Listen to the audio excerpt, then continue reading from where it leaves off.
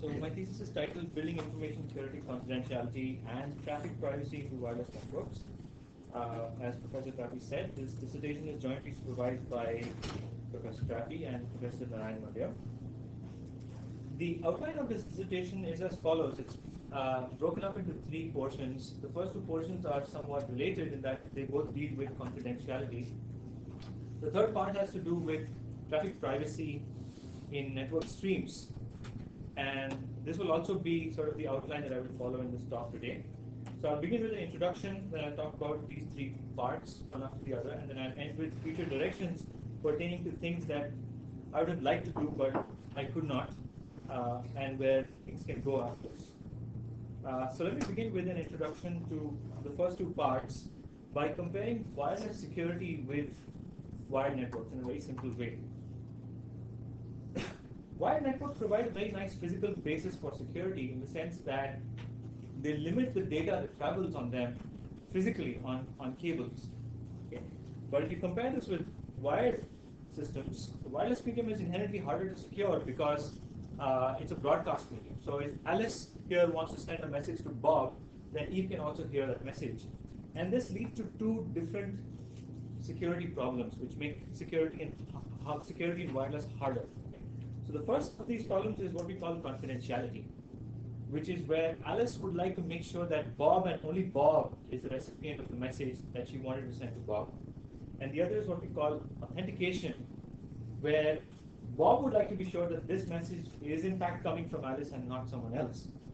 Now, traditionally, both these problems have been addressed by using the notion of cryptographic keys, either shared keys or a public key infrastructure. Okay, so Alice would encrypt her message with a key which she knows that only Bob has, or vice versa, where Bob would get a message encrypted with a key which he knows only Alice has. However, maintaining and establishing these keys in mobile environments is not a trivial task. Okay? So let's take a couple of examples to illustrate this point further and to build on to the first two portions of my work more formally.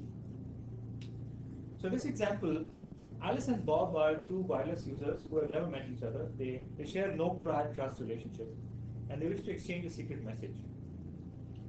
Unfortunately, there's also a malicious adversary in the same vicinity, also a wireless user. We call her Eve. And the question is, what can Alice and Bob do? Well, one thing they can do is what is called a Diffie-Hellman key exchange, where Alice and Bob exchange primitives over the air to form a shared key. But we said that Alice and Bob have no prior trust relationship, and unfortunately, Diffie-Hellman requires authentication in order to be secure.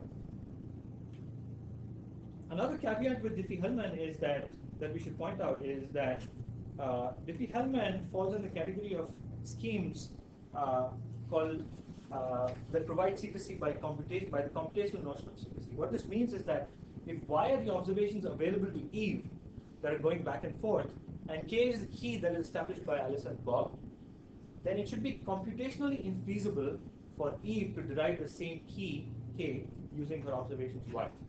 Okay. But there is another notion of secrecy called information-theoretic secrecy, also called unconditional secrecy, where Eve does not need to be computationally bounded. In the previous notion, Eve is implicitly assumed to be computationally bounded to ensure that she cannot derive the same key. But in this notion, Eve can be computationally unbounded, okay? And the notion is that the observations Y available to Eve are completely useless to her in trying to derive the key K.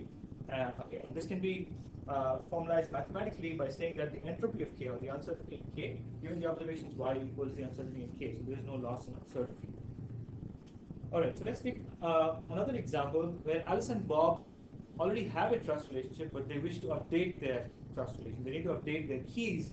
And I'll take a running example of 822.11, which will sort of run through this entire talk. I'll keep referring back to it. So keep this 822.11 example in mind when I talk about this. Alice and Bob want to update their keys, but the new key is a function of the authentication credentials. And this is a problem because if the authentication credentials are ever compromised, let's say at time t equal to capital T, then all the data from the past it becomes decryptable. Okay. Basically, Eve can record everything that's going back and forth, and when she breaks the authentication credentials, she can figure out all the confidentiality of the past data is also lost. Now, this is not something peculiar to 802.11. It's a more fundamental problem. And the problem is that there is no easy way to share fresh secret bits independent of all the past shared bits between Alice and Bob. There is no easy way to do that. And so the question we pose here is, how can wireless channels help? Well, wireless channels can act as a source of shared randomness. And shared randomness has been used as a means to security in the past, most notably in the context of quantum key distribution, where optic fiber channels are used and the randomness arises from the polarity of single photons. What we want to show is that the same type of strong information-theoretic secrecy is possible with plain, simple, everyday wireless channels. Okay. So let's formalize this by giving a few definitions. Here are Alice and Bob. Let xn, where superscript in my slides always denotes a sequence. So xn is x1 to xn, denote Alice's observations, and yn denotes Bob's observations. And each of these observations are only known to them, they're private observations. Let P denote publicly communicated information. Publicly means it's available to everybody, Alice, Bob, as well as Eve. And let there be two functions, FA and FB, which take as input Alice's observations at the public key, public information, and churns out a value KA, and a similar thing on Bob's side. These KA and KB are keys that Alice and Bob can derive. Then, this key KA and KB is an information-theoretically secret key if the probability of both these keys being equal is arbitrarily close to 1, and the amount of information leaked out about this key K, measured by mutual information, leaked out by the primitive P, is arbitrarily close to 0, and also that this key K is arbitrarily close to the uniform distribution, meaning that h of k, entropy of k, is very close to log of curly k, where curly k is the alphabet size. Okay. So this formalizes the notion of an information-theoretic secret key. Before I move on to part 1, I also need to give a very quick summary of fading wireless channels, because it is the fading process in wireless channels that we're using to derive these keys. Okay, so very quickly, and I guess most of the audience here does not really need this introduction, but just to formalize this, the distortion h of t, which is h of t being a time-varying quantity, due to a wireless channel between a transmitter and a receiver, we will say that this h of t is a vector-valued stochastic process. By vector valued, I mean that it has magnitude and phase. And we'll also say that it is reciprocal in the sense that looked from Alice to Bob or looked from Bob to Alice at any given instant of time and at any given frequency, this vector has the exact same value. So if h of t, if you were to look at the magnitude of h of t, it might look something like this. This is just a simulated process, but essentially this is the magnitude of a value fading process.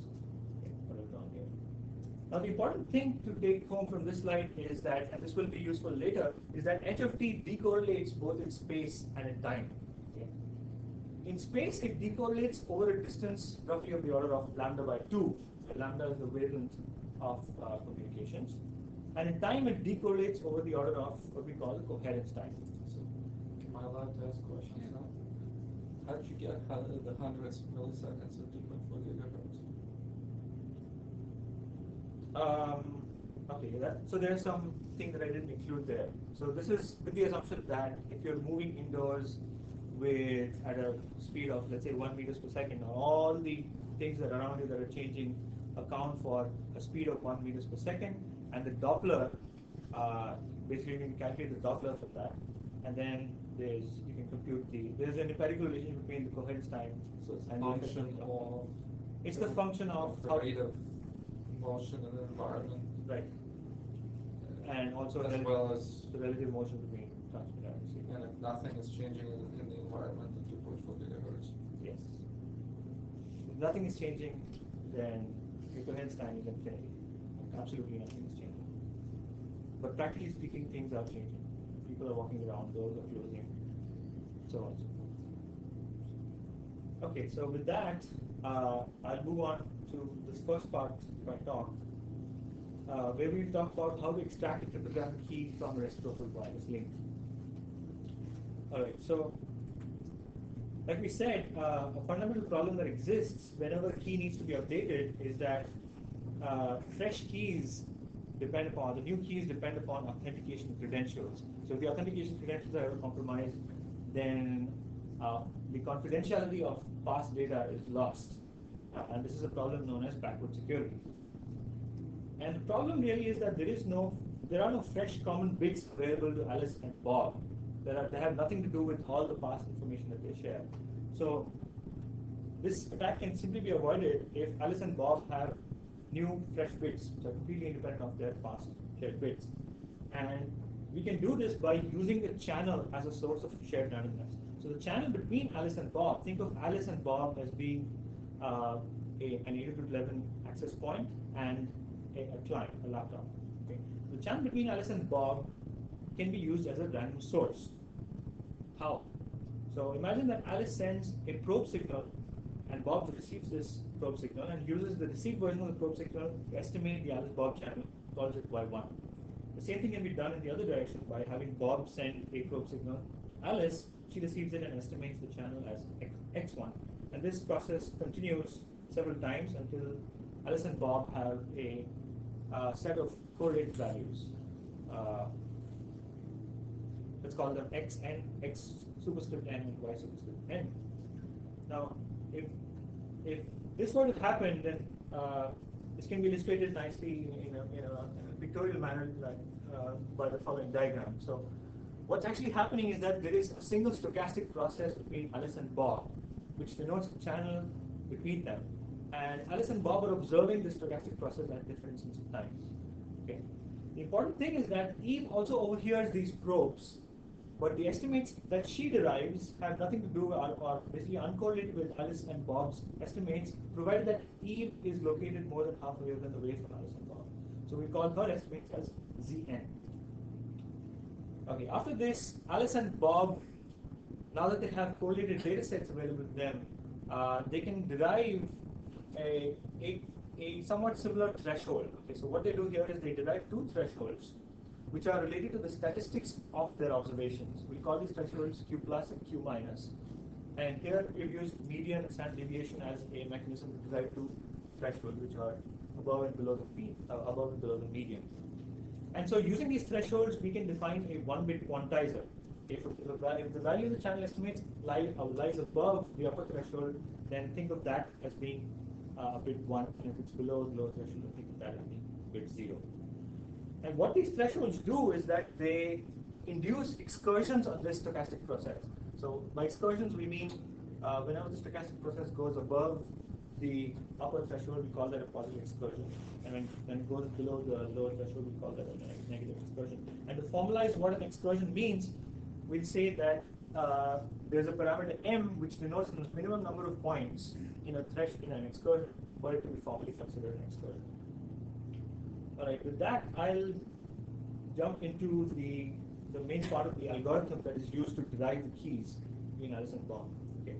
Essentially what happens is Alice first goes through her entire stochastic process and finds places in her process where she has excursions, either of the positive type or of the negative type. And she indexes them. She picks up the indices and sends these indices to Bob, the time indices. Now Bob, let's call that message L. So message L just contains the indices of where Alice has excursions. Bob uses these indices and tries to figure out whether he also has indices at those, whether he also has excursions at those indices. Okay. And he checks whether the fraction of indices where he also has excursions is large enough. If he has excursions at a very small fraction of these indices, then he suspects that this message L is not coming from the same person with whom he exchanged probes. Okay, so there might be an attack going on, and your bots isn't that protocol. Otherwise, he goes on and quantizes his own stochastic process at those same indices and derives bits using the quantizer that we just talked about. Now, the first few bits of this are reserved for a message authentication code, and the remaining bits are the final output of this algorithm, the secret key that we want to derive. Finally, Bob sends the subset of the indices where he has excursions, along with the message authentication code computed using the first few bits back to Alice. And finally, Alice also quantizes her stochastic process at those same indices and verifies that the MAC is in fact checks out using the first n bits. So essentially what's happening here is that the common randomness is being used to derive a common set of secret bits, and some of those bits are being reserved as a message authentication code so that there is no attack possible in the intermediate stages. So one important question to ask here is how many secret bits per second can be derived? Essentially the rate at which secret bits can be derived from the channel. And this rate basically depends upon the Doppler that we talked about earlier. The Doppler rate is essentially a measure of how quickly the channel between Alice and Bob is changing as a function of time. So as an example, at 2.4 gigahertz, if the effective rate of movement in the entire in the wireless environment is about 1 meter per second, then the Doppler is about 10 hertz, approximately 10 hertz. And so the secret bit rate cannot be any more than the Doppler because our algorithm depends on these excursions, and the rate at which these excursions occur is bound by the Doppler frequency. So this is in fact what we also observed from this algorithm. In this plot, what we've shown is taking different values of that parameter m, which defines the excursion, and the y-axis shows the number of secret bits per second. So as you increase the number of probes per second, you saturate out at a value around close to 10, which is the Doppler in this example. But how many bits per second do we really need? So to take an example, the 8211 recommendation says that renew a 256-bit key every hour or so, which falls out to about 0.08 bits per second, which is a tiny number compared to what we're getting from this practical example.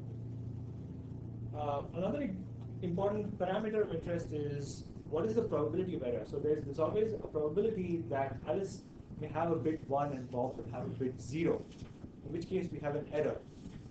Right?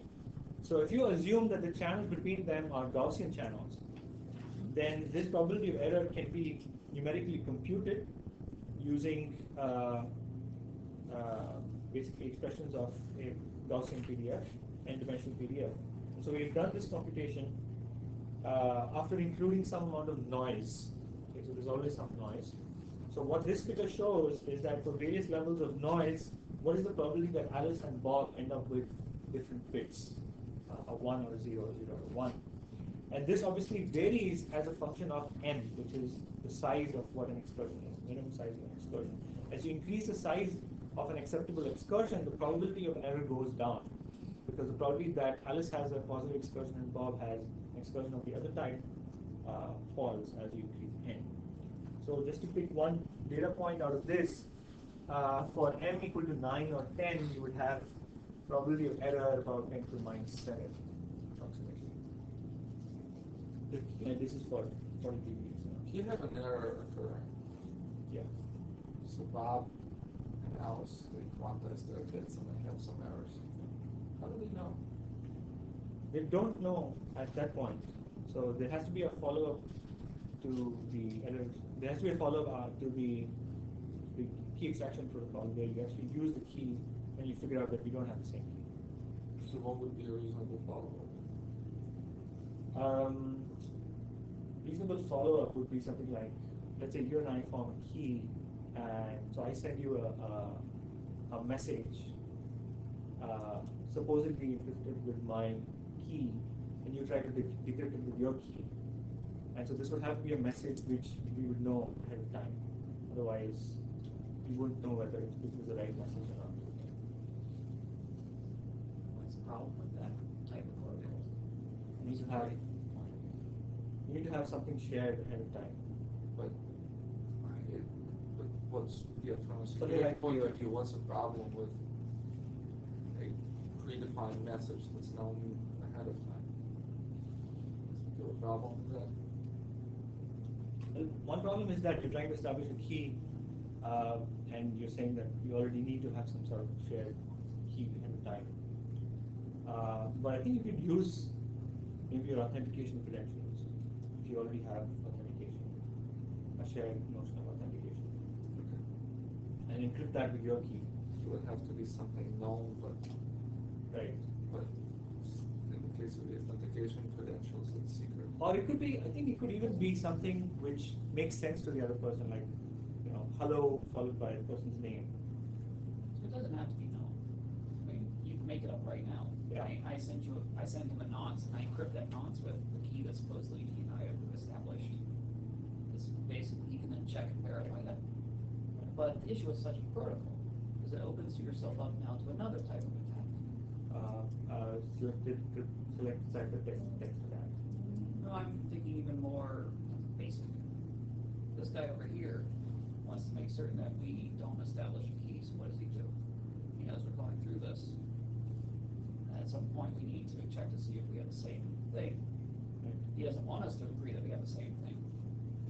So what will he do? Put in a fake message. And what will happen? He'll reject it. So it's a US. Yeah, this is the US. Can't do anything about that, but that's life. The DOS would be even easier in so many different ways on the line of sight. Like physical That's example. pretty easy. So I think fundamentally you need to understand, clearly that's not a fix, like one of the specification what is doing. So fundamentally, where is the probability really coming from?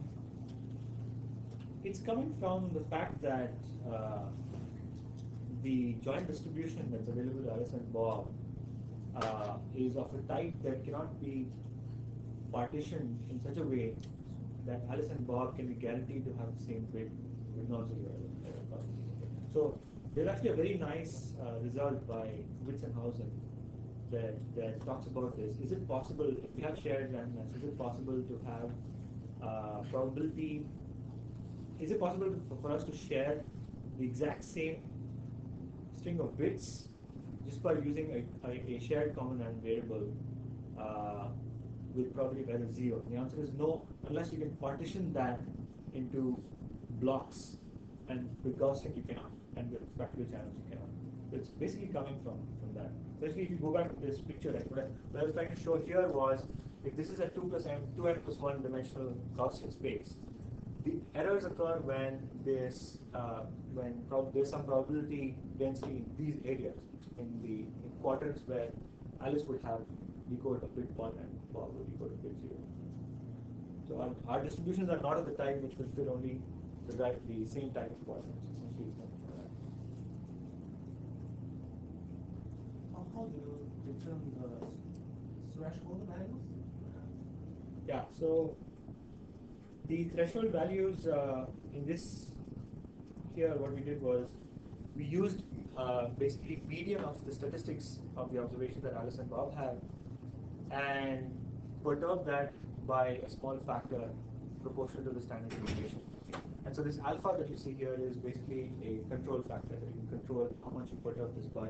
So if you take these thresholds apart, also the probability of error falls. But then what also falls with that is the rate, because the occurrence of these excursions becomes more and more rare. So I don't have this on our slide, but it's in our thesis and also in our paper, where we show how this quantity varies with thresholds that you select.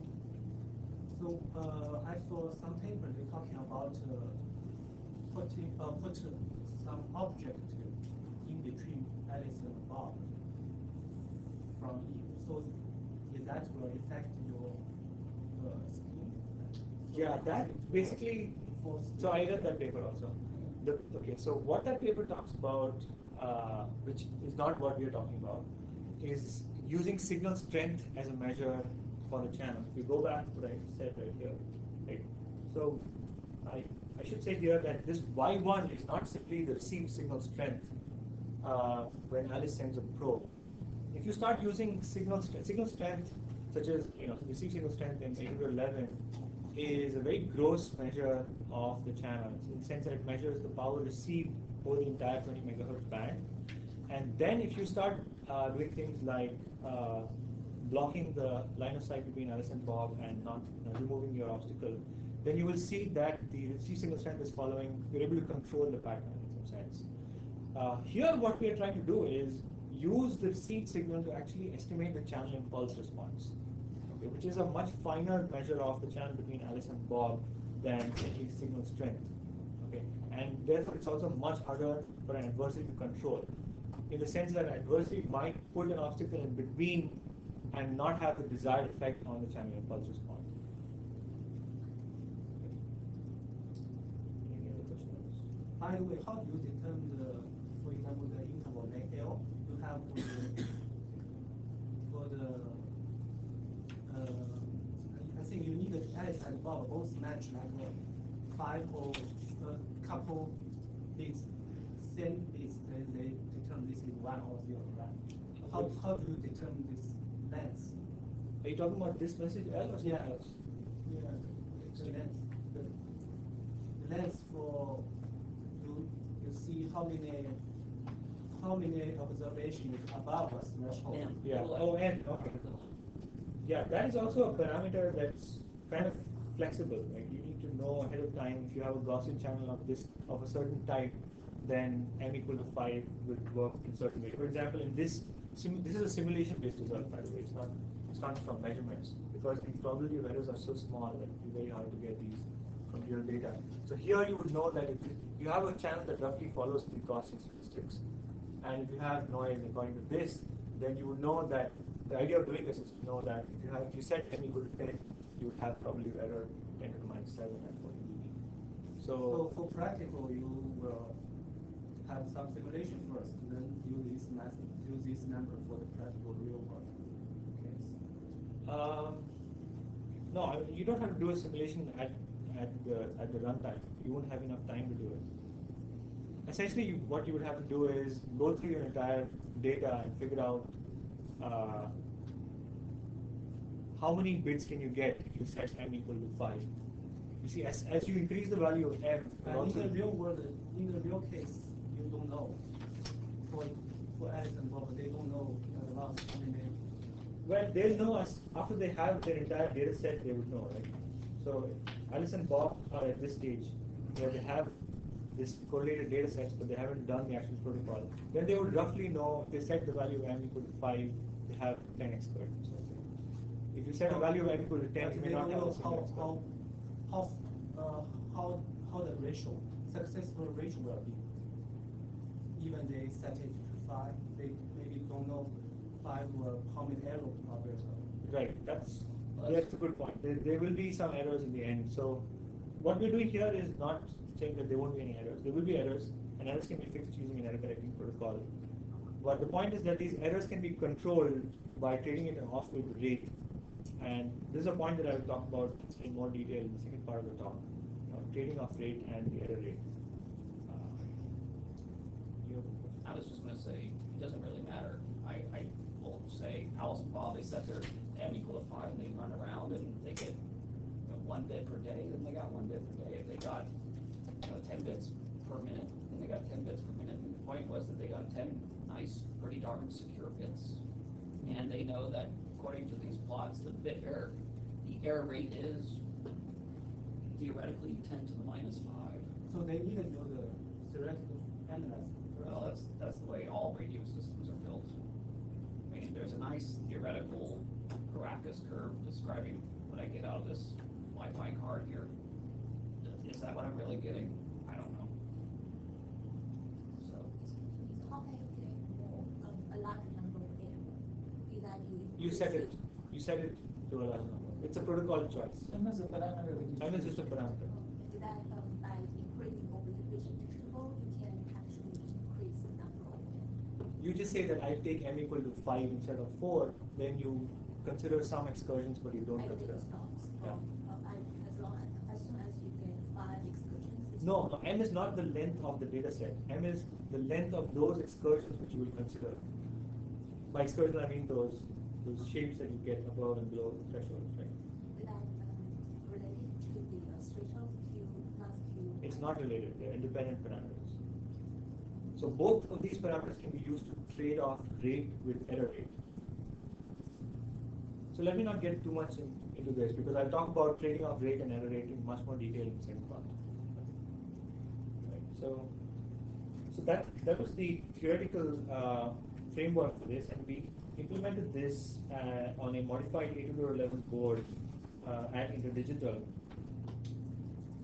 And basically what this board allowed us to do was to use received copies of 802.11 packets and use the preamble in the packets to estimate the channel impulse response. Okay. So we estimated 64-point channel impulse response, although we used only the tallest peak in the response to implement our algorithm. And in this implementation, Alice and Bob exchanged probe messages every 10 milliseconds. It's a 5.26 gigahertz channel. So here is our experimental layout. We basically had Eve and Alice in the same room on a table, and they were apart from one another by more than a wavelength. And we did two experiments, one in which Bob was stationary at another location, and one in which Bob was mobile, he was made to move around on a cart. And we had somewhat similar results from both experiments. So here is a pictorial representation of our results from one of the experiments. So this, I think, is from the mobile experiment. So what we see here is that these the yellow and blue points are successive estimations of the channels by Alice and Bob, and the yellow line is what Eve is estimating. So here Eve has been configured to listen to Alice, and these black triangles basically indicate the position of these bits. So here it sort of becomes clear what I was saying, right? Whenever you have an excursion in a particular direction, you assign a bit to that based on which type of excursion it is. Go back. It's partly my fault, but I have to ask it anyway. Go back to the one slide. So Eve is sitting right next to Alice, Yeah. right? Now go back to the plots. Yeah. How come the signal that Eve sees is all essentially at zero and sitting right next to Alice, whereas the channels between Bob and Alice are nice and variable? So Eve is configured to listen to Alice. Right. And they're right next to each other. Right. Shouldn't her signal be much higher? Oh, okay. Not necessarily. There are two reasons. One is you might have a nice obstacle between Eve and Alice, like a big computer. Or Eve may not just be calibrated in the same way as Alice and Bob. So here we're not looking at absolute values of these channel estimates, but the relative movements. But yeah, that's a valid point. Okay, so I'll end this with an important observation we made from this set of experiments. We ran these experiments for about 22 minutes. This was actually done, this office building is actually the Interdigital office building. This was done at Interdigital. And so we empirically estimated the mutual information between the channel estimates. And this was sort of a result that gave us confidence that yes, this in fact does work. So both in the static case and the mobile case, we computed mutual information between the estimates of Alice and Bob and Eve, right? Since Eve is configured to listen on Alice. So in both cases you find that the mutual information between Eve and Bob is orders of magnitude lower than that between Alice and Bob, and also that the mutual information in general goes down when you have more mobility, and this is not surprising because the channels change quicker. I have a problem with the way you were reporting this. Do you know what the problem is? 0.000. I don't understand the units. So this came out, the units are that 0.000. No, the units, the bits. Oh, it should be bits per channel use. I mean, it should be bits per channel estimate. Is it bits per channel? Is it bits per probe estimate? It is 10 milliseconds, or is it bits per something else? No, actually, it's so these probes, right? If we included all these probes into our computation of mutual information, that's not the right thing to do because successive probes are highly correlated with one another. So what we did was actually we wrapped it around by what we thought was the coherence time or more, and then took only one. So we took, let's say, this pair then another pair somewhere here, and so on, so that they act as IID channel estimates. Bits per. So it's bits per independent row. coherence. Bits per estimates per token. Okay, so with that, I'll move on to part 2 of this talk, where we have already established some of the theoretical insights and theoretical framework, which will be useful in understanding the second part of this talk.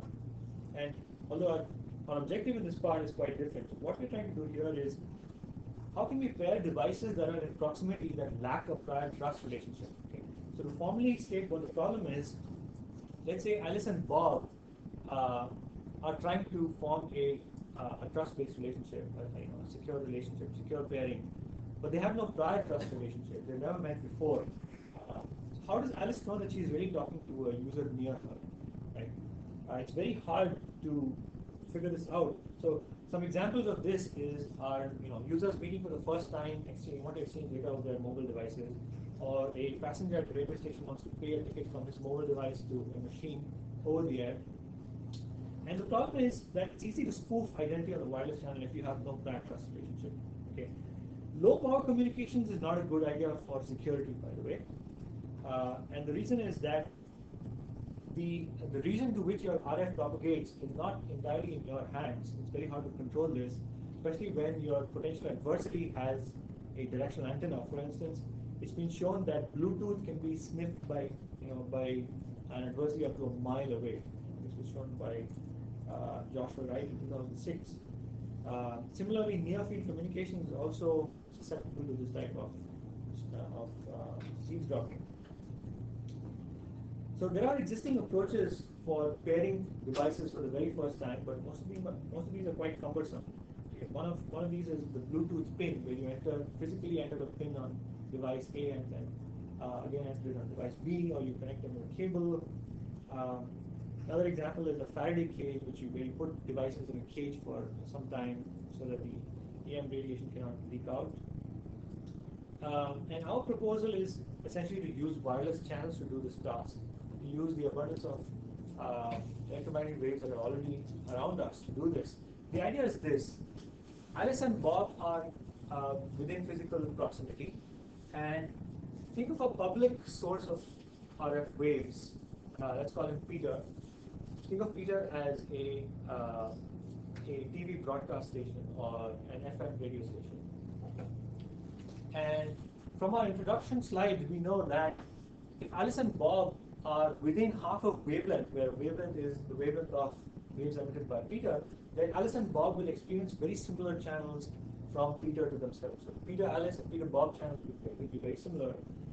Now, if Eve is essentially farther away from Alice and Bob than Alice and Bob are to one another, then Eve will experience a very different channel from Peter. Okay.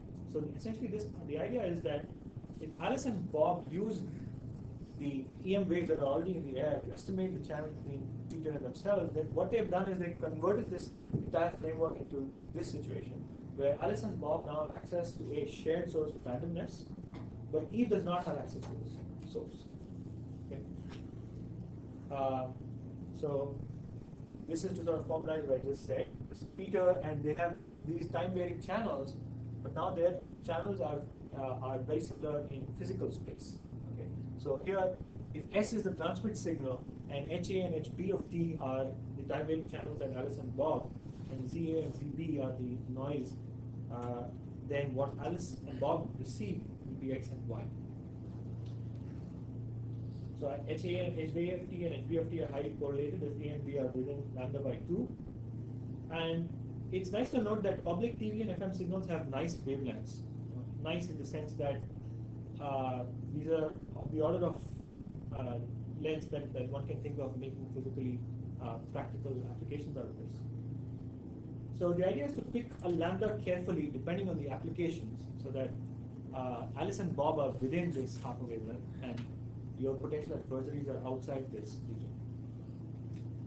So to explain how we go about extracting a key, so here also we extract a key, but the key can only be extracted by two people if they are within physical proximity. So I'll go through this example that sort of explains how we extract a key. What I've shown here is the channel estimates made by Alice and Bob as a function of time, and on the y-axis is amplitude. So here we're using an FM radio station, a real FM radio station at 88.7 megahertz, and Alice and Bob are a tenth of a lambda apart, about 34 centimeters. So the first thing we do is we form a threshold. This threshold again can be based on the statistics of the data that Alice and Bob have. And each user basically forms this threshold by himself or herself. So A and B locally compute these thresholds.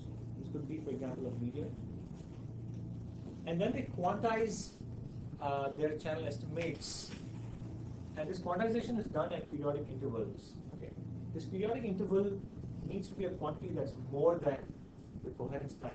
So Alice and Bob could, for instance, estimate the coherence time, or they could basically give this value away to E also, just announce it over the air, and quantize the channel every now and then. And by doing this, what they're doing is they're getting a set of bits out.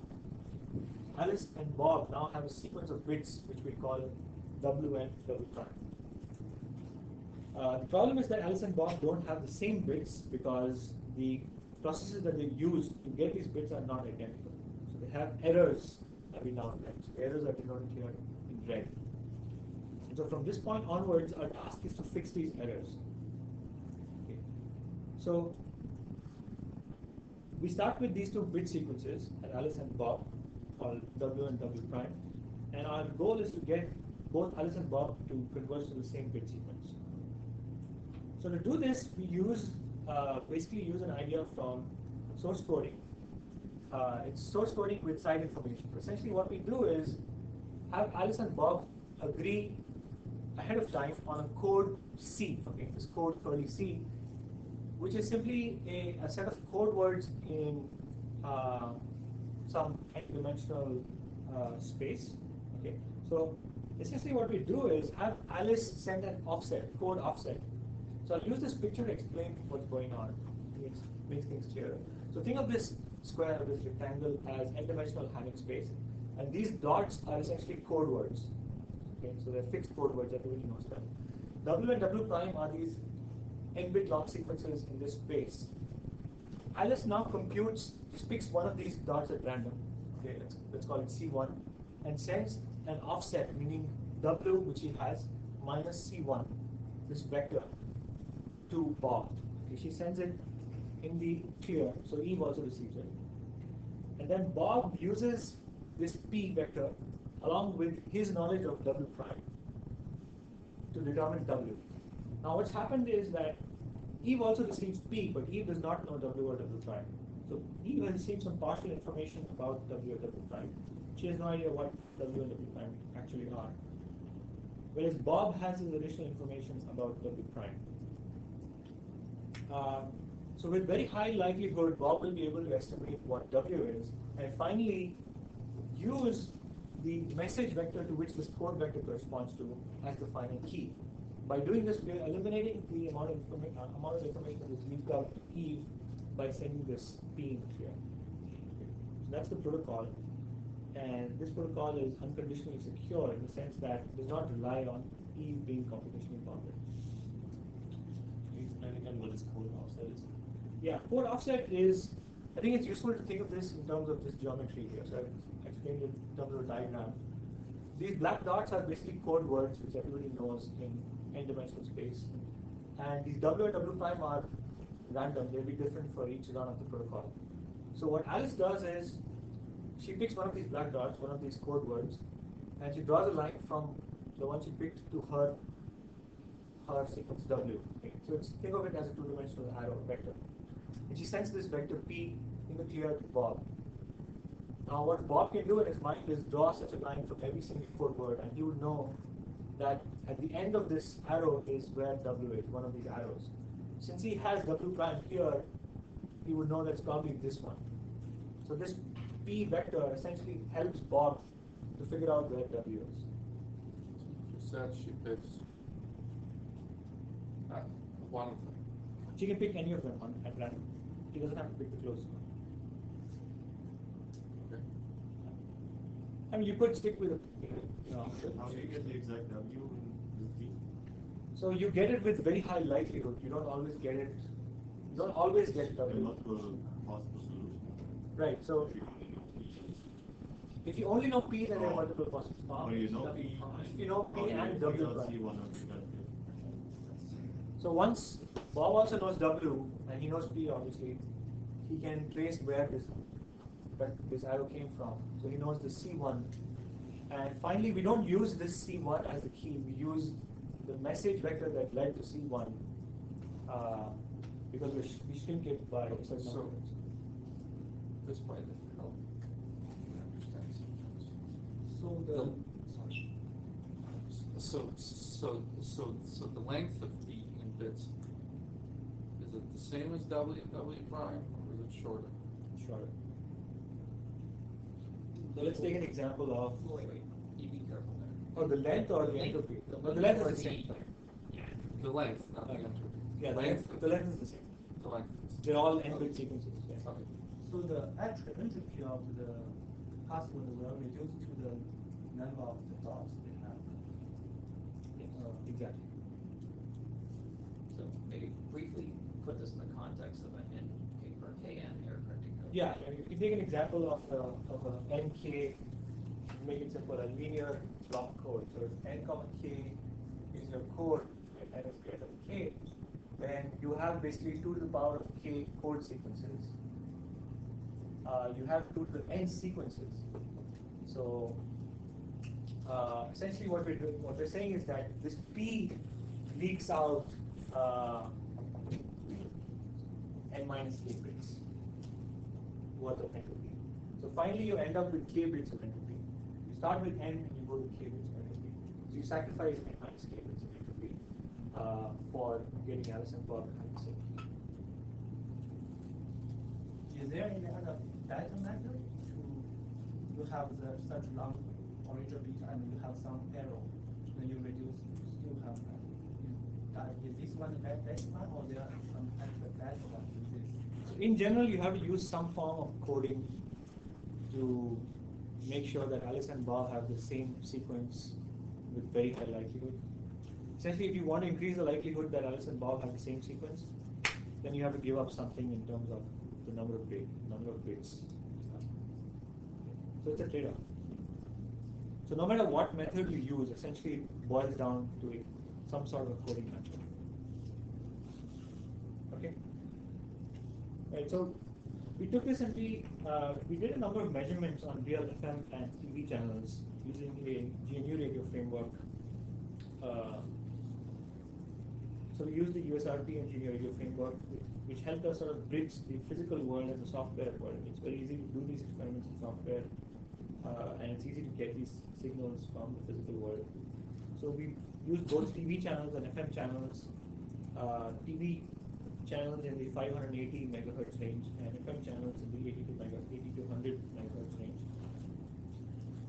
We also had an analytical model to help us figure out how things would be from a simulation point of view. And the model was, we had 2 order regressive filters, and we feed white Gaussian noise into both filters. But these 2 noise processes are correlated with one another. The correlation is given by this Bessel function. So basically, the Bessel function controls how much spatial correlation exists between Alice and Bob as a function of the distance between them. Okay. So in the end, what comes out of these filters is these 2 processes which are correlated with one another. They're not white processes anymore, and they're also correlated with one another. So this is the first of our results. Essentially, this plot shows on the y-axis the fraction of bits that are in error at Alice and Bob versus the distance between Alice and Bob, or I should say the distance between any 2 points in space according to our physical measurements on USRP. And the y-axis shows the fraction of the bits that are in error. Okay, so as you can see, by the time you hit about 0.4 lambda, or even lower, 0.3 lambda, you start to hit about 0.5, the fraction of bits that are different at Alice and Bob. So you would want Alice and Bob to be somewhere here, ideally. And you would want Eve and Alice, or Eve and Bob, to be somewhere in this region so that Eve is not getting anything useful. How can we be sure that Eve's observations are not useful? Experimental. This is Here in Villa. yes, it's actually done Stationary. in this room and outside in the corridor. Actually, I did it with Rob, so probably I can these things together. Also once in Travis office. The two receivers were stationary. We did both. We did both stationary and mobile. This is from stationary. It turns out that the error rate does not depend much on whether they are stationary or not. It depends more on whether how far apart they are. So what we did was we varied the distance between two antennas and kept it still. We also moved it around. I'll come to that. Moved it around. We didn't find a reasonable change in the error rate, but we did find a change in the rate at which you can get bits out. Okay, so how can we be sure that Eve's observations are not useful? We want to make sure that Eve's observations are not useful in predicting what else Bob gets. I guess maybe just to clarify Marco's point, Yeah. they're separated at some distance d. They're not doing this, which would change Oh, the yes. interpretation of that plot. Right? If they were moving around, Oh, yes. then, That's right. yeah, but if they're always at this distance, doing this relative to the environment, then that's meaningful. So, but I think his question might have been actually getting at what if they're doing this. Oh, if they're changing the relative distance between them and the distance between them, then it does. That's very important. Okay, so we wanted to see how whether Eve's observations are useful at all in getting at what Alice and Bob are getting. So we went back to the definition of what it means for Eve to get anything useful, and the definition is mutual information. Right? What is the mutual information between Eve's observations and Alice's observations, or Eve's observation and Bob's observations? And so these plots, this sequence of plots essentially shows, these are scatter plots that show Alice versus Bob's observations over an extended length of time, when the distance between Alice Eve, and Bob Eve are fixed. Okay, so here Alice Bob are 0.1 lambda apart, and Eve is 0.5 lambda from both of them. And these numbers essentially indicate the empirically computed mutual information between each pair of users. How do you compute mutual information?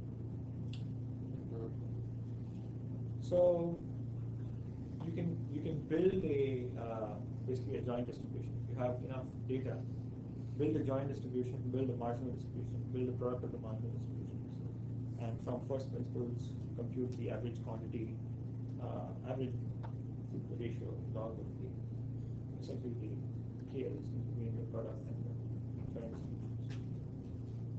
Do you need assumptions on the observations as a function of time?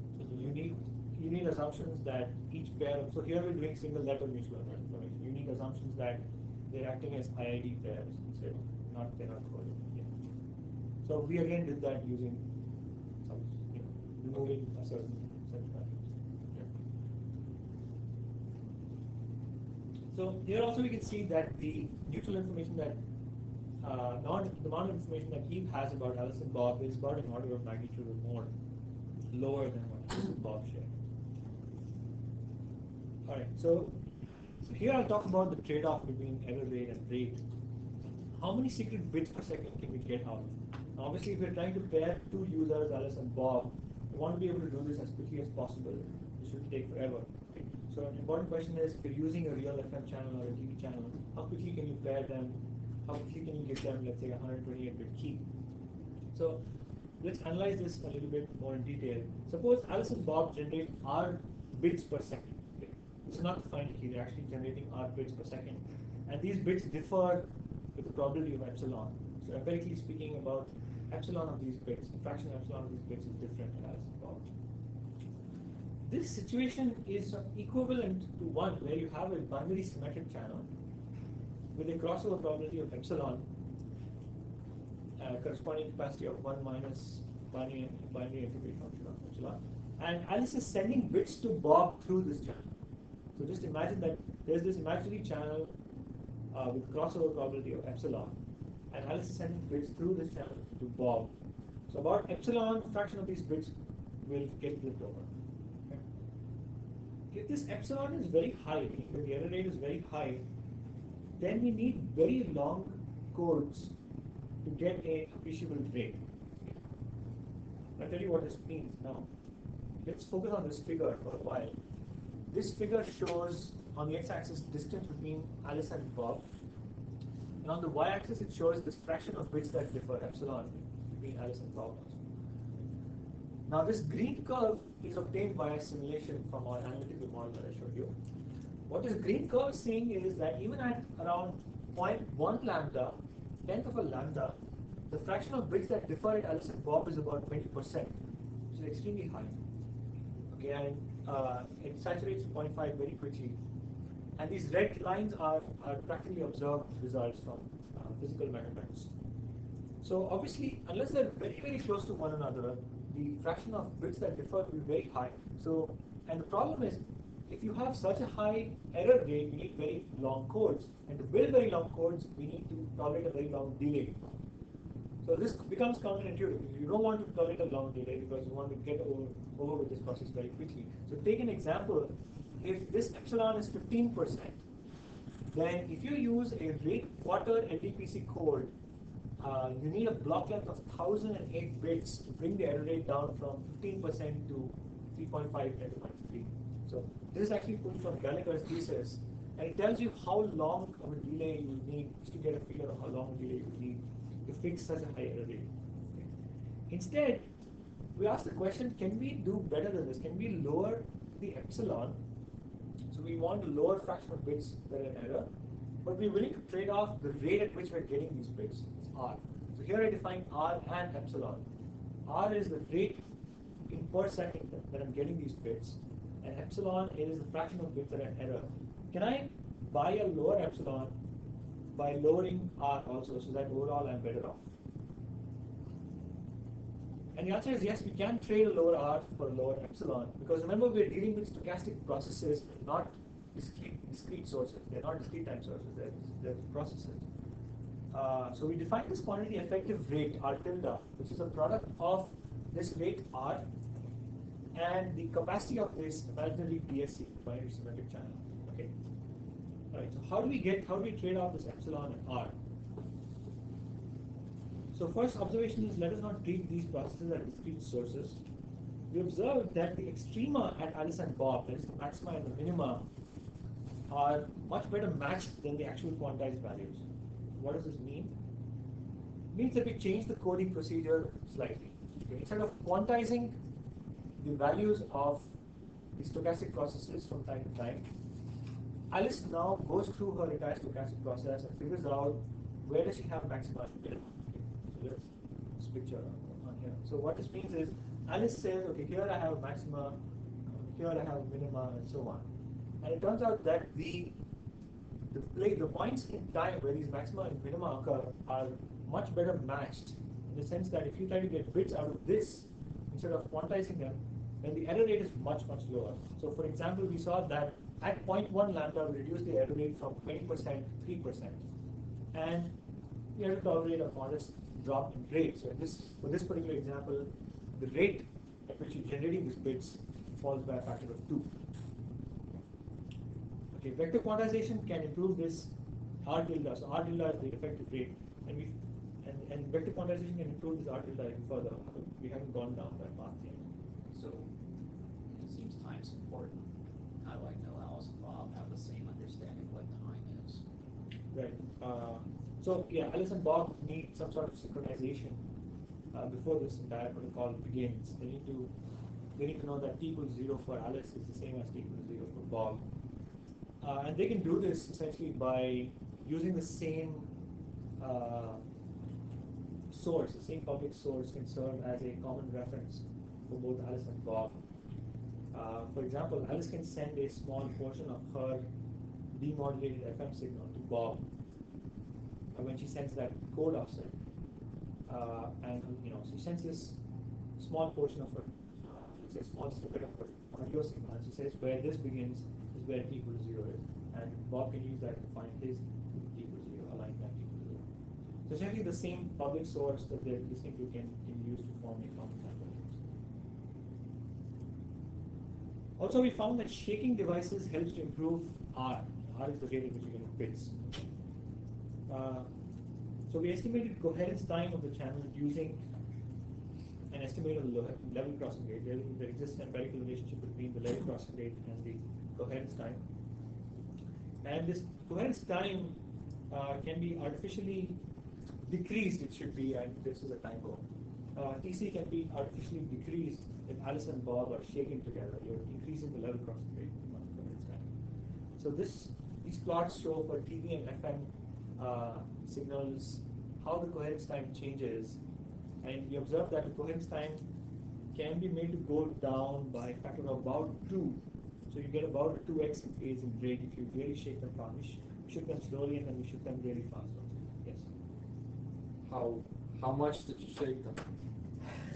It's a very important question. Because Please display this for the behavior if we want to understand your science. Only Rob and I know this.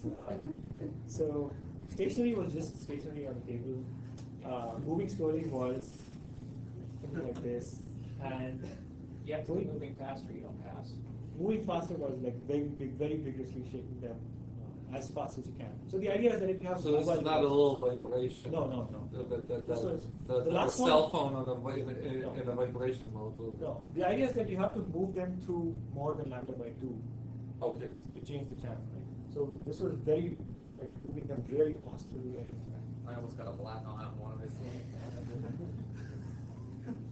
So if you move it really And so fast, for all that work, you get an improvement of a factor of 2 in your coherence time. and the motivation was if both Alice and Bob are mobile devices, and you want to really quickly establish keys, then you can shake them. If you're willing to shake them, you can do it in less time. And there are others that are previously used accelerometers. Right. There are other people who have shown that you can use accelerometers on the newer generation of phones, and when you shake these together, the accelerometer profiles have very correlated values. But I see a problem with that in the sense that if there's an adversary who's observing this going on, or even a video that can be analyzed later, you can tell, you can predict what those accelerometer profiles are going to be. Whereas with the wireless case, I would be standing 3 feet away from you, and you're shaking this, I would not know what signals you're observing. Wouldn't it be easier to take some aluminum foil and just shake the aluminum foil around the device? Never mind. Actually, I would say that's not clear on that one. It's a very good reflector, so it creates. Yeah. So you're getting about 3 to 6 bits per second. 3 becomes 6 if you start shaking it very fast. And you would need 256 bits. Yeah, we'll see how we can increase the radius further.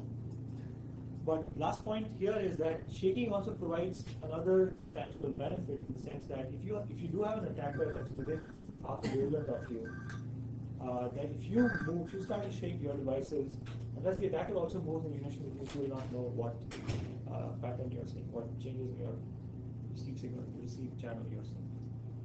So that then will become very obvious. Make some V-style exercise game out of it.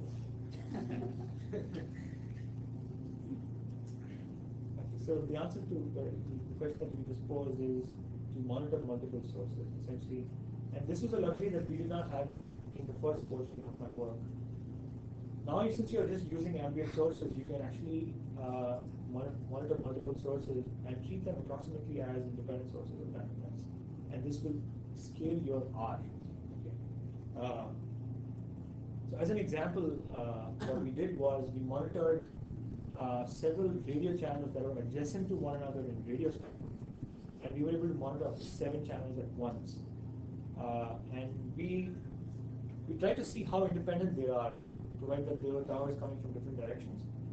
So this plot basically shows the observations of Alice at FM channel 1 versus channel 2, channel 2, channel 3, channel 3, channel 1. And those numbers in the squares are linear correlation coefficients. So these are basically pairwise correlation between 3 FM stations to see how dependent they really are. And compare this with what Alice and Bob would see from each channel one at a time. So Correlation and independence, or lack of correlation and independence, aren't you Right. implicitly assuming something here? No, I think what we should have done was go with mutual information. And it's nice it's a scatter plot, but I mean, Yeah. you should be honest. I mean, Right. there do exist nice distribution for correlation It with is zero right, jet. and it's still, yeah, that's true. But these are correlations, they are not mutual information. But I think if we it's all should- Gaussian, then it doesn't matter. Yeah. I don't Is it think it's Gaussian? Gaussian. Is it Gaussian? No, at this point we're actually using just the magnitude. Okay. It's definitely not Gaussian. But actually, this question is related to its own type of data, where Gaussian. he is seeing that even real or complex data is not Gaussian. So Yeah, I've seen that too. Yes. the questions are predictable. I know. Okay, so essentially from the linear correlation coefficient point of view, we saw that the correlations are much better for Alice and Bob versus different radio stations. And so the last part of this work, we considered a fairly strong result. We said, what if Eve herself is the transmitter that is transmitting these public radio waves? So Eve is Peter, in other words. And so the question that we pose is, can Eve force Alice and Bob to have a predictable set of bits, which are no longer secret? Can she force the bits that are extracted by Alice and Bob? So let's analyze this by assuming that the transmit signal is a product of the magnitude and e raised to power j theta t, where theta t is the phase. And we say that Eve has the power to arbitrarily change a of t and p of t. Okay. Never mind that she's messing up with the FM programming, but a of t and p of t are arbitrarily being controlled by Eve. Okay, so this is the question. And the answer is very interesting. If we use only magnitude as a means to extract secret bits, then the answer to this question is no. Meaning that Eve can influence the bits that Alice and Bob are getting. And the reason is that Alice and Bob have no way to figure out whether fluctuations in their received magnitude are due to the channel or due to the changes in the transmit signal. Whereas if we use phase, then the answer changes a little bit. Phase has this property that it wraps around after 2 pi. Okay, so because of that, even if Eve arbitrarily modulates her phase, the phase of the transmit signal, after a certain amount of time, the coherence time in the channel kicks in, and the received signal is the sum of the transmit signal phase and the phase added by the channel. Okay. Because of this wraparound property, Eve cannot predictably influence the change in the phase from one coherence time to the other. And so we can still use phase as a way to extract bits. The only caveat is that the local oscillators at Alice and Bob are not synchronized, so they cannot quantize their phase, received signal phase. Instead, we do differential phase, and that gets rid of the differences in the local oscillators. We use differential phase across a period of time which we think is large enough, greater than coherence time. So how about the Eve also intended to change the phase, increase the phase, change the phase big or small? Right. So we let Eve change the phase arbitrarily, but you see the randomness is coming from the channel. So imagine that this theta of t is being arbitrarily controlled by Eve, but there is another phi of t which is being added by the channel, and that phi of t changes in a random manner from one coherence time to the next. And if you look at only the change in phase from one coherence time to the next, there are two components to it. One is the change in phase due to the transmit signal. The other is the change in phase due to the channel. The second one Eve cannot predict. So the evil sometimes change the phase really bigger, sometimes change Right. very smaller. It doesn't matter. And Because you add a random quantity that wraps around 2 pi. If it is big enough to hit to reduce the effect of the channel, the phase change of the channel. The reason it can never be big enough is because the phase wraps around after 2 pi. There's no notion of big enough. There is no big or small. It wraps around after 2 pi, you're back to 0. Yeah, for example, the channel is like change slowly. For example, is 13 degree. Okay. And the phase, the Eve give is like immediate give 90 degree, and the next time give like 5 degree. Okay. So Okay. there's a big difference. So this big difference maybe already overwhelm the difference of the channel. So that's why you have to wait for a certain amount of time till the channel decorrelates. And so that means the small number that the channel was is now a random number. It can be anywhere between 0 and 2 pi. In fact, for a Rayleigh fading channel, it's uniformly distributed. So if you look from one coherence time to another coherence time, if you saw that the phase was 0, next coherence time it could be anything between 0 and 2 pi. It doesn't matter what the Eve has added on to that. Because of this wraparound properties, because of the wraparound properties that we're able to do this. And it's the same reason that we're not able to do this in magnitude. But A and B also needed to see the difference of the phase. Right. So they don't want to like, it's really random for them. No, they do want. They're right next to each other. So let's say you think of Alice and Bob are the same point. No, they're observing the same thing at that instant. So let's And at say the next instant, they're basically observing the same thing. So let's say phi of t is the No, I think he's asking that. Is it going to be a problem for them to demodulate? It's not. They use differential, some kind of differential demodulation. So the change in phase is basically change in phase due to the channel and change in phase due to the transmit signal. And this whole quantity wraps around to pi. Okay. So no matter how much you change this, if I observe this delta is across 2 instants of time, this has changed, then this sum has also changed completely. That's the reason. And that's also the reason that we are not able to do this in magnitude, because the magnitude does not wrap around. So I get the phase. I don't get the magnitude. So magnitude So is the magnitude that's observed in both, right, is still the magnitude of the transmit signal. the transmit signal with the channel modulated up on top of it. It's a product. Right, okay. So it goes, you know, you did something and then the channel goes up and down. So it's still a random quantity Yes. around the me, the Now, so let's say now I'm Eve, right. and I suddenly reduce the power of my transmit signal. You might think that it's a really bad phase. You have no way to distinguish. You might think it's a really bad fade. Okay. You have no way to distinguish a bad fade, deep fade, from changes But in both Alice and Bob will see a deep fade, and within that fade, they'll see some random stuff modulated on top of it. Yes. Right, so Now, if the swings that I create from I as E create from the transmit signal are much larger than the swings that the channel is creating, then I can force you to extract a certain pattern of bits, like a 0, 1, 0, 1. okay, so you're really playing off the fact that there's a notion of dynamic range inherent Which there in the magnitude estimate, and there's no Yeah. such thing when you're talking about the phase. Yeah. So the problem ultimately comes down to we only have, ideally log 2 pi. Right, right. Yeah. So in an ideal world where you have real valued estimates of the channels, this is not necessarily a problem. Right. Once you have a finite estimate. That's right.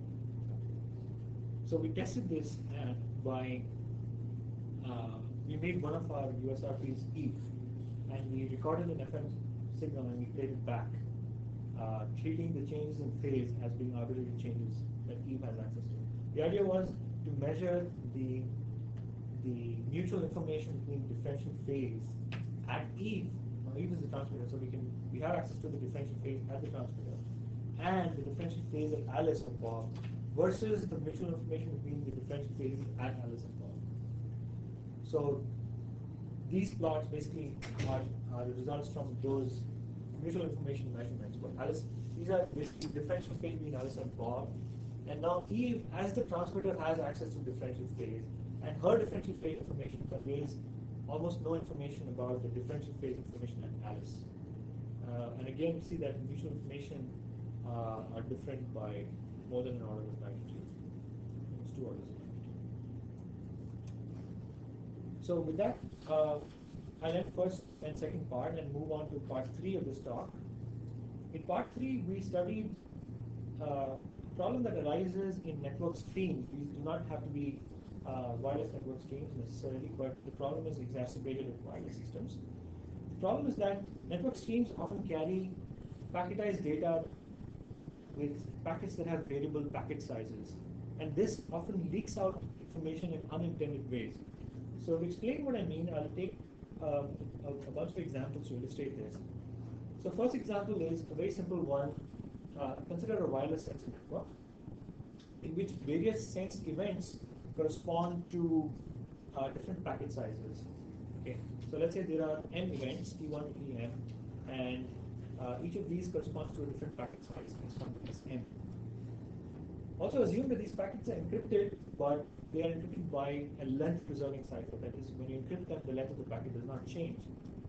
Then it's obvious that if you, as adversary, observe a packet of size Sk, you can easily infer that event K has occurred. Okay, very simple example. Example 2 is a more real-life example. It's an actual attack that was discovered in 2007 and 2008 on encrypted VoIP streams that use variable length packet sizes. The idea of using these variable length packet sizes was that you can conserve bandwidth, okay, by using variable bit rates.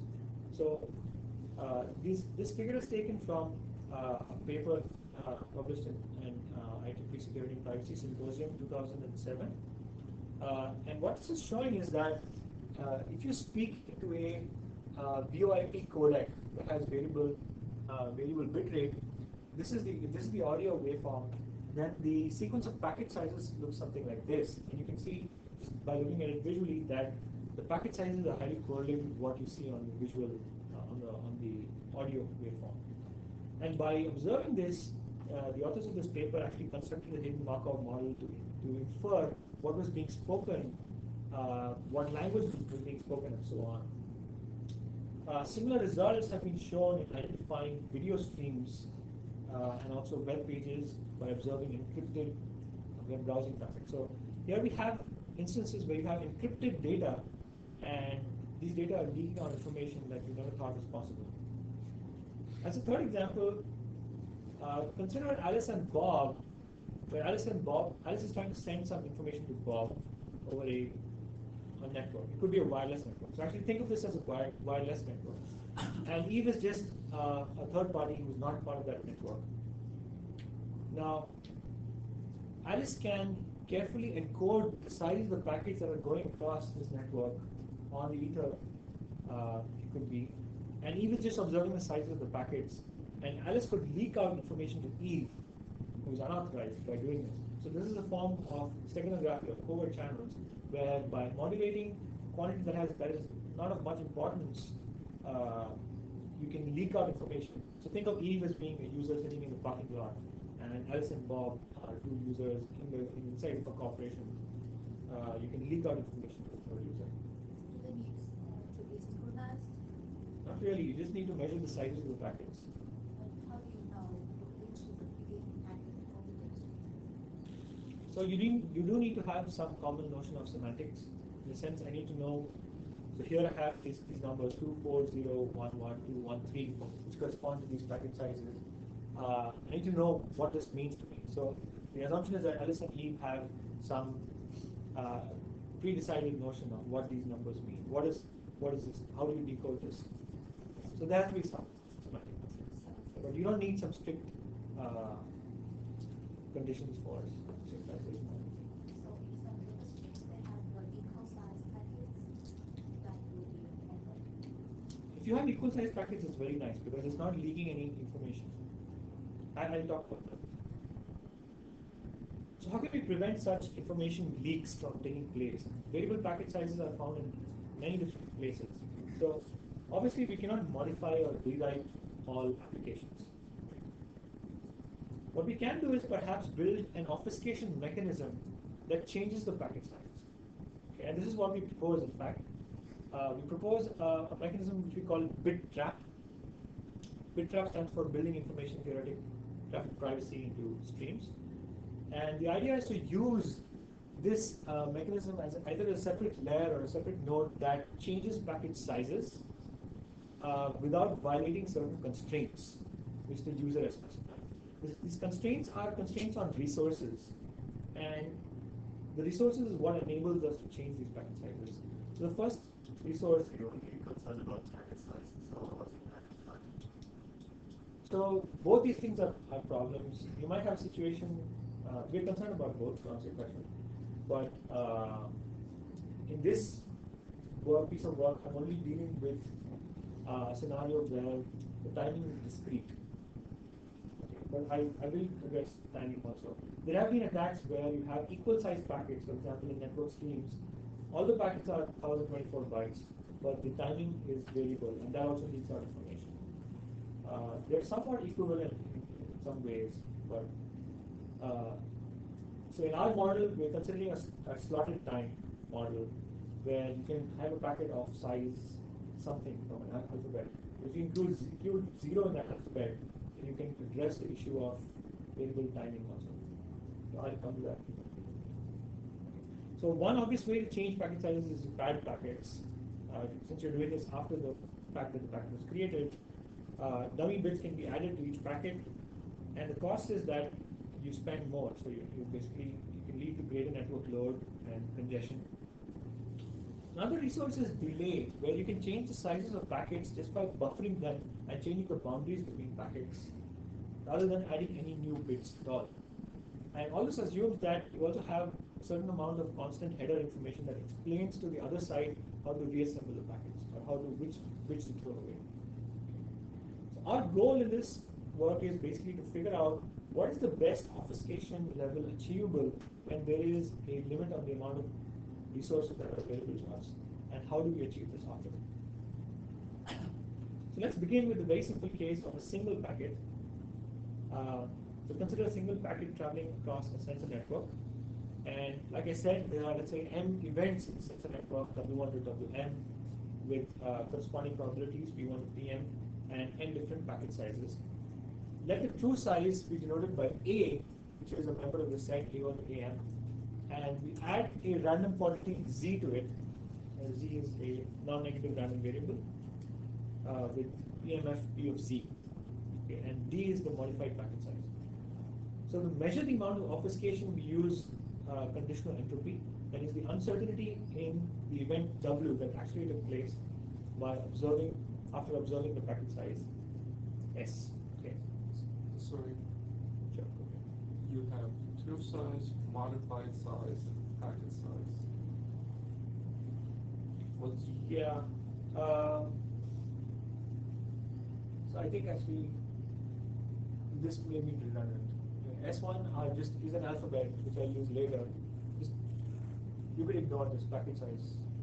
but it's down in the next equation? You could there's some notational inconsistency. Basically, you could think of S and A as the same thing. Okay. Yeah. S and A are the same. Yeah. S and A is the same. We result to transmit more packets. N could be greater than N. Yes.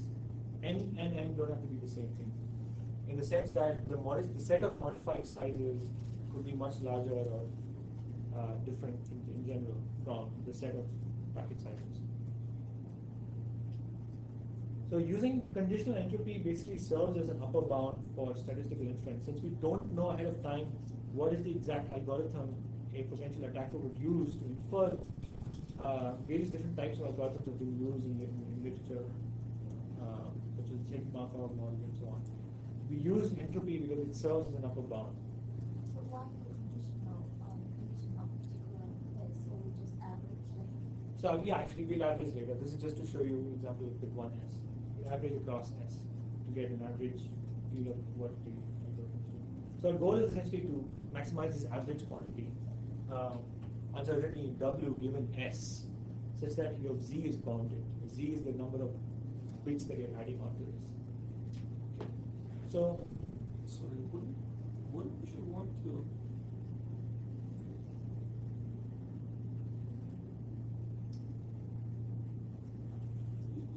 so the actual information that the attacker is interested in, is it the packet S or is it the event W? What is the attacker trying? it's the same thing. We assume that there is a one-to-one correspondence between the packet S and the event W. For this very simple model. For this model, just assume there's just one packet going across a network. Okay. Just observe one packet in Okay. isolation, and you want to know what the true packet size was. Okay. It's a very simple baseline. Okay. So, and this happens every now and then, whenever an event is directed at the optimum. So the goal is to maximize this uncertainty in W after observing S. Okay.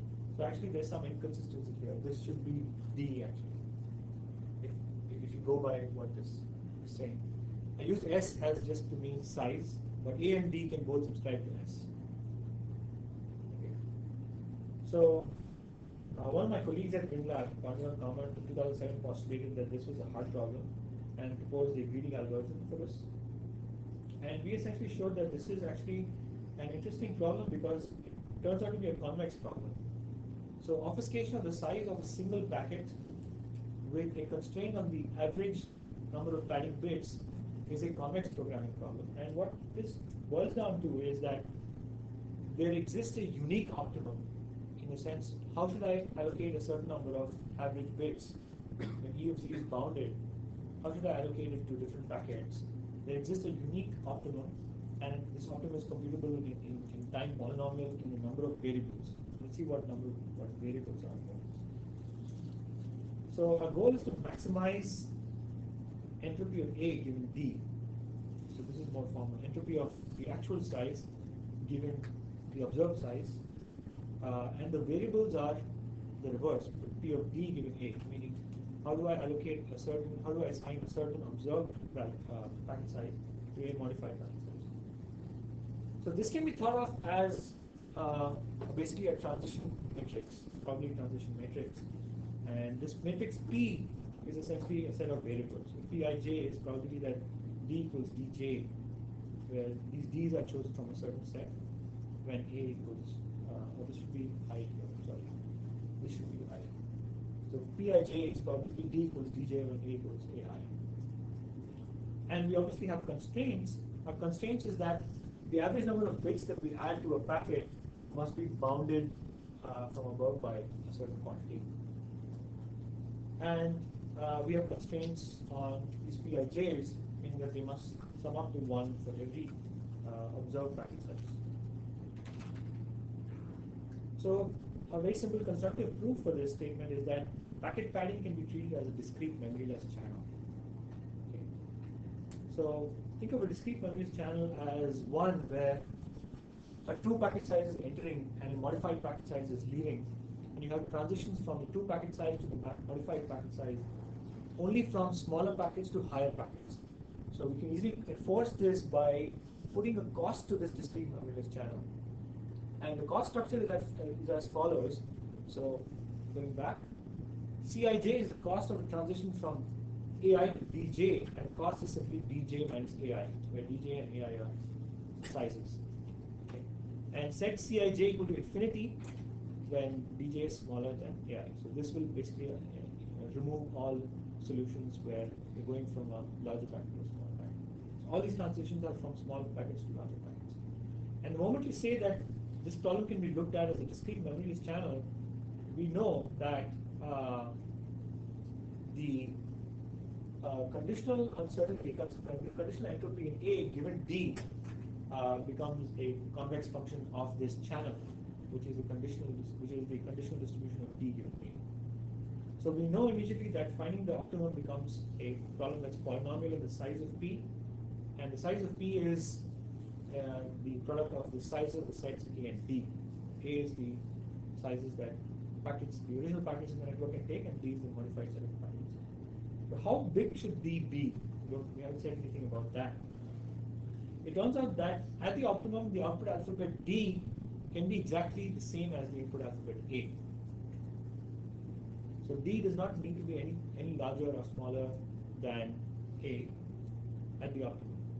The optimum is one where the conditional entropy is maximized. So I won't go into the detail to prove this, but essentially this follows from the fact that you can reduce your cost every time you move probability mass to a lower packet value, and from the fact that h is concave. So again, I won't go into the very detailed through this, it's in the thesis. And this result basically fixes the number of variables that we have in this problem to this quantity. Okay. So basically the size of the matrix P gets fixed. And so this sort of formalizes the result, because now we're saying that the problem is convex and it's computable. The optimal is computable in time polynomial in the number of variables, and the number of variables also fixed.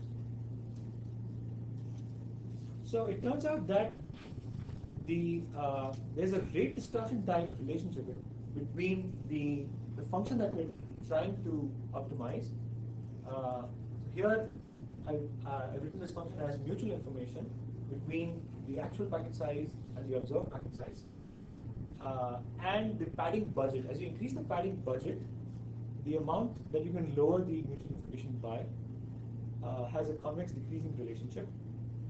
And at some value of padding budget, b equal to b max, you can pad all the packets to the largest packet size, and so the mutual information goes down to 0. I mean, this is also intuitive, as one of the solutions for removing these leakage channels is every single packet that you get, just pad it to the size of the largest packet. And if your budget allows you to do that, that's the best thing to do. All right. We may also want to morph a distribution to another distribution. So let's say we have a certain distribution of packet sizes P1 of A, and we want the adversary to think that it's a different distribution responding to something else. So how can we morph a packet size distribution? The cost of this morphing is simply the difference between the mean of the two distributions, obviously. But you cannot morph from one distribution to any other distribution. The condition that must be satisfied is that the cumulative distribution function of the first distribution, the one you're morphing from, must majorize the other distribution. And this basically follows from the fact that the output of the DMC is always greater than input. So what this means is that there's a preference relation among distributions from which you can morph from one to the other. Basically, if you can rank all distributions corresponding to different scenarios, then you can move from Pi to Pj only if j is greater than I, and one something earlier in this chain majorizes something later in this chain. But this restriction can be lifted if small amounts of delay are introduced into the system, into the obfuscation mechanism, because delay will now allow us to go from a smaller packet to a larger packet. So when you put a little bit of delay, you can bypass these restrictions. On the contrary, you will see that delay or buffering is not of use when you have just one or two packets, because the total packet size can still be visible to the adversary. So as an example, we studied the case of HTTP responses, basically web browsing. In 2002, there was an attack also in Oakland that showed that just by observing the number and size of packets in HTTP responses, you can with very high likelihood identify which website it is. And this was potentially very damaging, because oppressive regimes in the world can use this to figure out what websites you're accessing on the World Wide Web. So what we did was, we said obfuscate the total size rather than each packet separately. Okay, and basically this, we took the 1,000 most visited web pages on the World Wide Web according to Google, and so the plot on the left shows you the sizes of these websites, cumulative sizes of the HTTP response, modulo 100 kilobytes. Okay, so this is basically a probability mass function, and if you were to figure out which class a certain website belongs to just by observing the size of the total HTTP response, this quantity can be obfuscated just by padding. So think of these as single packets rather than a sequence of packets. So by padding, depending on the padding budget, you can cause varying amounts of obfuscation. For example, we found that just by adding 7 kilobytes of dummy traffic, you can bring down the mutual information to about half its original value. Whereas in order to bring mutual information down to 0, you need almost 40 kilobytes. So this is just a simple example for the padding case. So So now we move to the more interesting case of streams, where instead of single packets, you have streams of data flowing through. And now it's no longer sufficient to use single letter mutual information as a metric for how much obfuscation we are causing. So we define a new metric for streams, which is mutual information rate. Mutual information rate is the rate at which one stochastic process gives you information about another stochastic process. And it can be simplified to be expressed in a form where we only need to be concerned about the relationship between the two stochastic processes. So this is the mutual information rate of A minus the rate at which you learn about A from B. So assuming that the stream is long enough, we can drop this limit n into infinity, and this minimization of this quantity boils down to maximization of that second term there. So here's a model for a stream obfuscator. Essentially, we have a stream of packets flowing into this box, which is an obfuscator, and these A1, A2, A3 are essentially packet sizes. And now we have two things going on. Zn is the dummy bits that are added at step n, and Yn is the content of a buffer. So we're buffering as we're adding dummy bits, and this sequence is the sequence of bits, packets that are going out, sizes of packets that are going out. So what happens when a packet comes in the figure on the right is buffer content Yn goes to Xn when An comes in, and Dn leaves. Now you have Yn plus 1 left. So, Anything, going back to your comment earlier, every time is slotted basically. Every time something's coming out might be 0, but Yeah. it's something. right. So we dealt with the case of timing between packets by including 0 in the alphabet of A and D. So that basically takes care of varying timing between packets. So the objective here is again to minimize the mutual information rate, and now instead of this constraint on dummy packets, dummy size, dummy bits, we have two constraints, which is on padding as before, and a constraint on the mean delay, and we translate that to the queue size. Why here is the queue size? Essentially, this is like a queue. Okay? So we translate this constraint to the queue size, and we don't want the mean queue size to exceed a certain fixed quantity. Okay, obfuscation by padding only. Coming to our results, if you're just doing padding in this fashion, you're not doing any buffering, then we find that if the stream A is IID, such that the packets all have sizes that have nothing to do with their prior packets or future packet sizes, then it's a straightforward extension of the single packet case. So you can take each packet, treat it as a single packet case, and a dummy number of bits.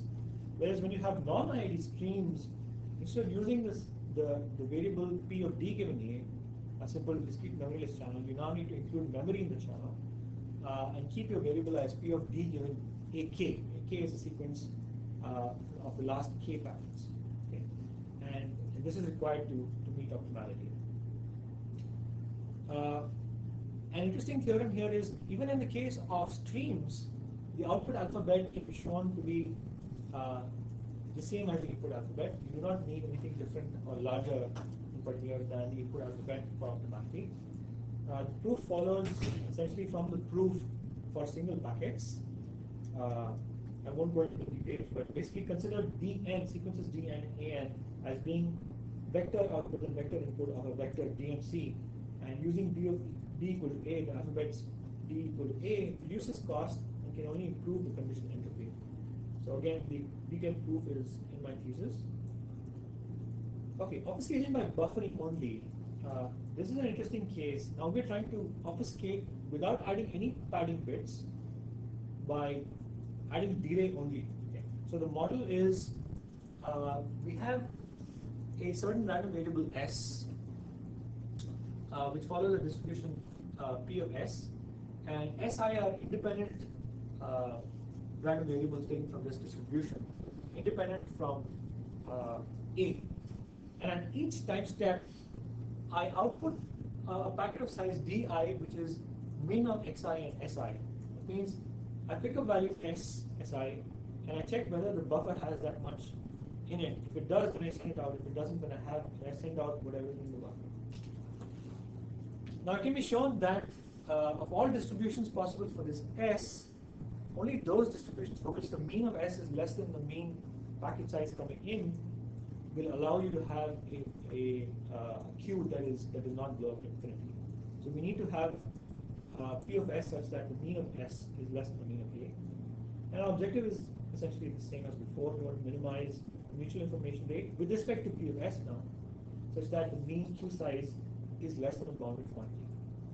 So this turns out to be an interesting model. And it's been studied in the past by Thomas, Joy Thomas, who wrote that book with Tom Cover. In 1995, he showed that the mean queue length is a decreasing and convex function of the PMF P of S. So what this tells us is that this constraint on the right, P of Y less than equal to Q, is a convex function of our variable P of S. What we don't know is whether the objective function itself is a convex function. And that is a conjecture, essentially. A conjecture is that mutual information rate is a convex function of the distribution P of S. We have not been able to prove this conclusively, but we have shown that there is a way to compute this quantity E of Y, the mean Q size, and the mutual information rate between A and D using a 2D Markov chain framework. So this sort of led us to a kind of a dead end, in the sense that we're not able to show that the mutual information between A and D is convex. But interestingly, if we now enable both buffering and padding in the same box, then the situation becomes much easier to analyze. So because the model collapses back to a discrete memory channel. And this is very interesting because we have a queue sitting inside this box, and you would think that it's a channel with memory, but it's actually a channel without memory. Because what this allows us to do is it allows transitions from larger packets to smaller packets. So whenever you have a transition from a larger packet to a smaller packet, the extra bits are added onto a buffer, which is the queue. It's the first in, first out queue. When you have a transition from a larger packet, from a smaller packet to a larger packet, the extra bits are first gotten from the buffer, if they're there. If they're not there, then the remaining amount is fulfilled by adding dummy bits. It's as simple as that. So up until this point, you haven't actually been breaking up packets, right? No, we have. In the previous model we have, but we weren't able to show that it's a convex problem. Okay. So in this problem, we are buffering packets. So you're buffering, but you're actually breaking them up as you're sending them out. Yeah. It's not just buffering to randomize the delay. No. It's buffering. This is where I break the packets. When I say that the output packet is min of a random quantity and the queue and queue size. So would if you break packets, sorry. in a typical sort of IP network, right? If this is the IP protocol, would this be a problem if I've got just packets coming into Would the delay be a problem? the IP path? No, the fact that you're breaking up packets. It would not be a problem as long as you encapsulate it properly and you have enough header information to tell the other side how to reassemble it. So are you actually working with TCP packets or IP? Because at IP layer, most things are 1500 bytes. If you're doing a web access, it actually looks obfuscated, but then people can look at the TCP level and figure out that you're going to YouTube because it has a certain signature. So would this help in that situation? So we are actually not working with, we sort of abstracted out of that level. We are not So you work want with me the to specific think of system. how it maps to each case, because the IP case, I think the large data involved, like the web access case, I think it would not, there wouldn't be much information there anyway. The other issue is IP is really not,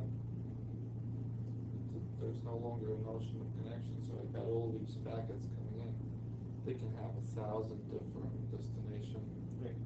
Right, you've done and you've broken them up and you're trying to. Modern routers can analyze that, so if the Chinese government is trying to see if you're accessing Yeah, Google. if you're looking at a router, if you're looking at a link that's closer to the endpoint. You know, but what I'm saying is from a point of view of placing the buffer in there that breaks them up and then reassembles them, you have to do it per connection. So that you're doing at the edge. Yeah. Oh, that you're doing at the edge, not at the edge. That's right. So, yeah, we haven't worked with specific at a system level yet. So we sort of abstracted out the problem that we have this variation which is not intended, and how much information is leaking out, how do you destroy it with limited resources. Okay, so here what we've done is basically by putting small amounts of buffering and padding together, we've gone back to the model of a discrete memory less channel. And what did you mean by yet? When did I say that? You just said yet. We haven't considered that yet. Maybe we'll look at it in the future. Okay. So, Okay, it's Yeah. almost Yeah. 4:59. yeah, I'll end in maybe 2-3 minutes. So, going back to a discrete memoryless channel meant that the obfuscation of a stream of packet sizes with constraints on average bit padding and average delay becomes again a convex optimization problem. And I won't go into the proof of this, but the sketch is very simple. We have two constraints and one objective function, and you can show that all three of them are convex in this quantity P. So P no longer has a constraint that you must go from a smaller packet to a large packet. But it's again a fixed size P because we proved that the alphabets do not need to differ. Alphabet sizes do not need to differ. And as a corollary of this, this is what we've been trying to work towards essentially. This shows on the z-axis mutual information rate, and on the two-axis are the amount of padding budget and the delay budget, which are denoted by P and Q. And so now we have a complete picture of this, how mutual information rate varies. In this plane alone, on a single packet case, where as you increase your budget, you have a convex decreasing relationship. And in these three dimensions, you have a surface which is also convex. And what that means is that if you go from a point here, adding a small amount of delay, you can do much better. You can have big gains in reducing the mutual information versus using just one of those two quantities, either padding or delay. So you show that the 3D surface Is convex. is convex, Yes. but as you collapse it Onto one of the planes, onto one of the planes, it's it's no longer, you can no longer show that is convex. Yes, that sounds a little weird. The reason is that when you collapse it onto that surface, the model itself changes. It's not that it's the same model. So, in all points in this three-dimensional space, except for points on that plane, we're using the same model. So, any line in this three-dimensional region, it will also be convex. But as soon as you hit points on that plane, we cannot show it because the model must change. So what happens if I get infinitesimally close to that plane? Yeah. Really, really close. You go towards infinity to meet that plane.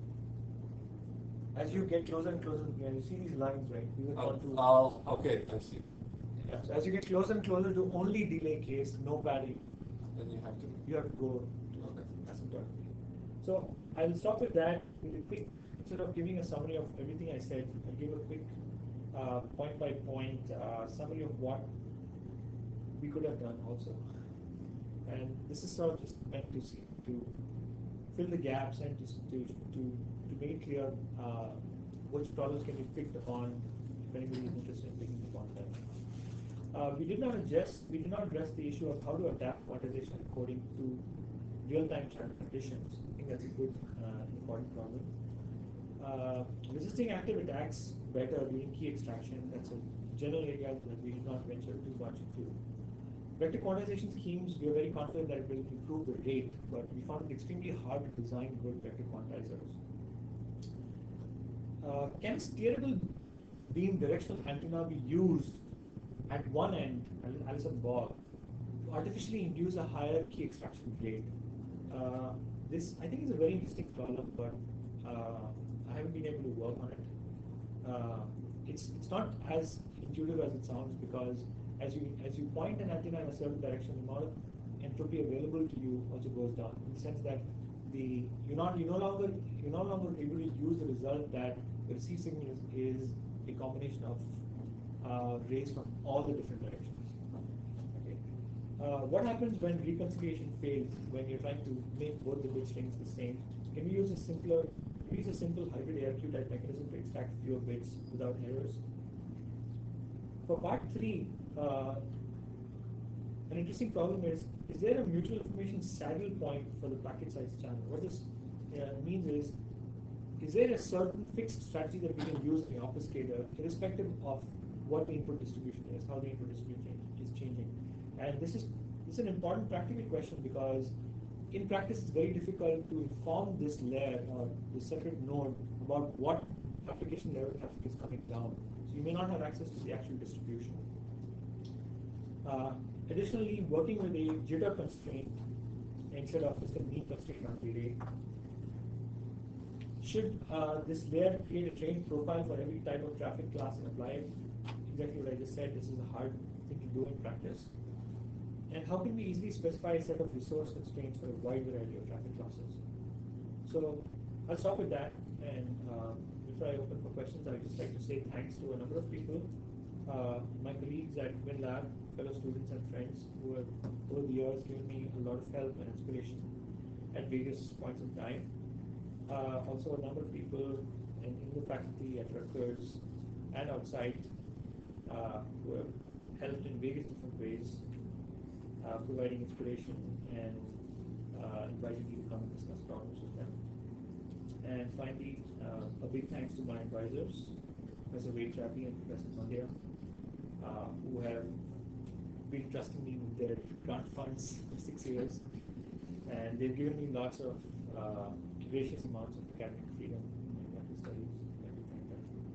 So with that, I'll stop and I'll open